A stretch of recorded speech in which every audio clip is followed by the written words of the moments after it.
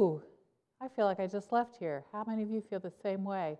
Got home at 1 o'clock this morning and we're back already because this is where we belong.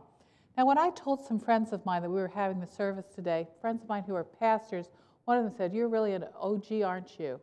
An original gangster pastor." That doesn't make much sense, does it?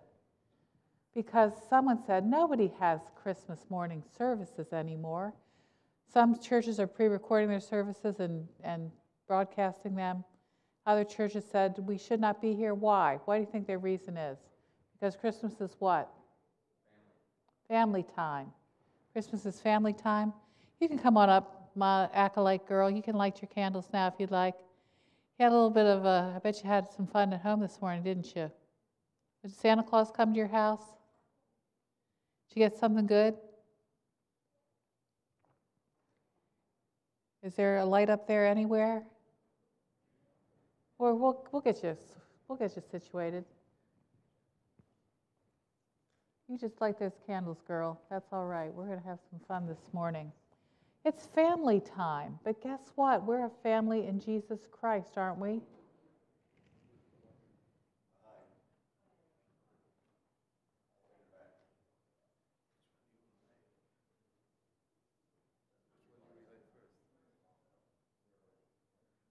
Just light the Christ candle there.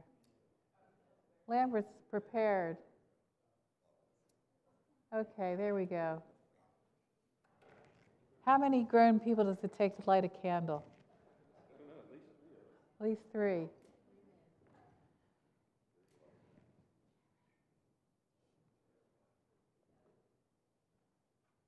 Let's give her a minute to light her candles there.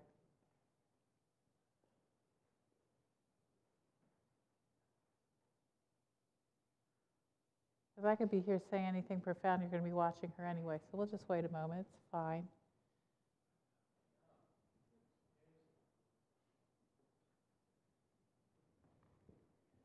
Thank you, ma'am.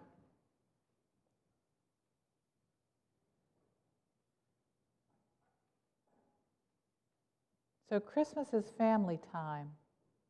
But guess what? We're a family before God and Jesus Christ. We're here today not to celebrate Christmas, we're here to celebrate Easter.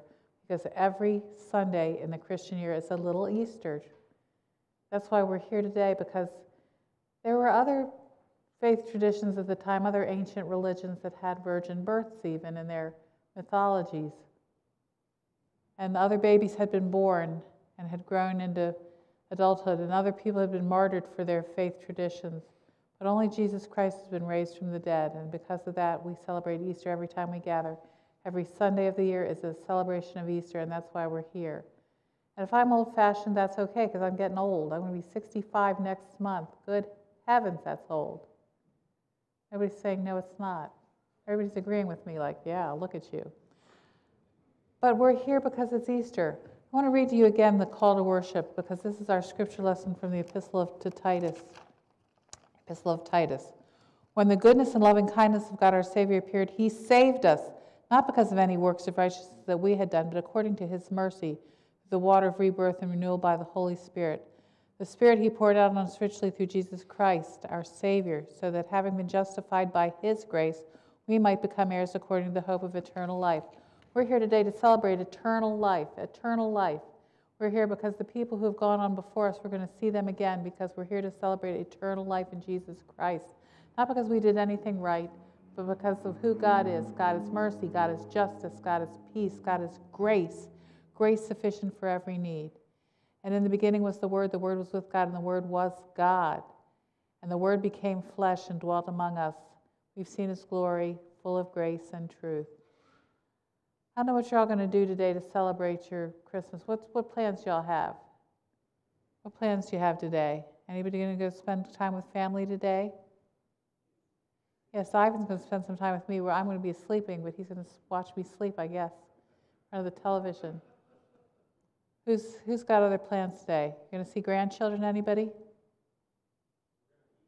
You're going to eat. Okay, how many of you are going to eat something special today? Have a meal with your family. That's a good thing to do. How many of you have more presents to open somewhere? Okay. How many of you haven't opened a present yet or had breakfast or anything? You just sort of got up and came here this morning. Or some of you had Santa come into your homes already.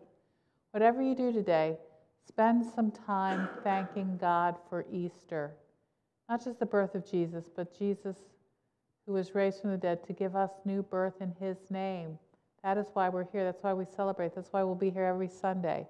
I will be here every Sunday. I can get my carcass in the car and get here. I tell you that right now, because we are God's people in Jesus Christ. But we have to go into the world to share it. We have to go out and sing. All the souls on earth shall sing on Christmas Day. On Christmas Day, all the souls on earth shall sing on Christmas Day in the morning. We want you to sing. We want you to rejoice. We want you to give thanks to God.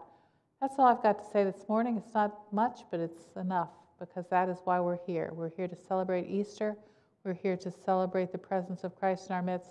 We're here to get fueled up, to send it into the world. So wherever you go today, remember to thank your God and your Savior for the gift of eternal life through Christ our Lord. Amen, amen, amen. Let's stand and sing, Good Christian Friends, Rejoice.